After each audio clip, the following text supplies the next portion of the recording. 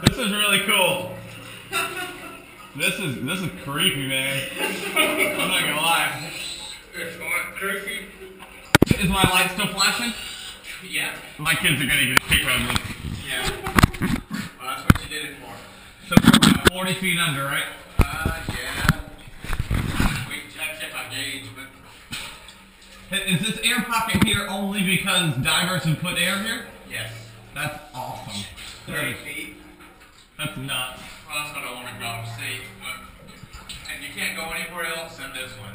You can't get lost in this one. Yeah. But if there's no light coming from the outside when the river's up, completely. You can get totally lost and not find your way out. Yeah, this is not a place I'd want to hang out too long. So this is what they call a safe cave. I'm glad you brought it to, though. This is cool. Okay. I'm gonna go And what I was saying is, see, all that silt is not in here, but it kind of washes out. But right at the mouth of it, if you touch it with your hands, it pops up. Yeah.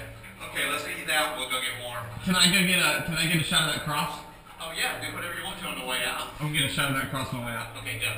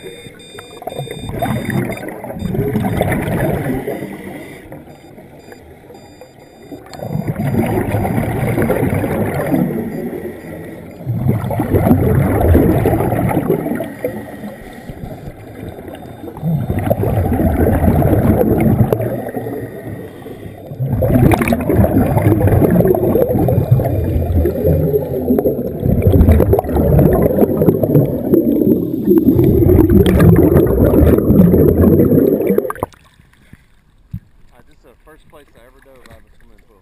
1968. Really? Yep. I drove down from North Alabama and did my certification out here.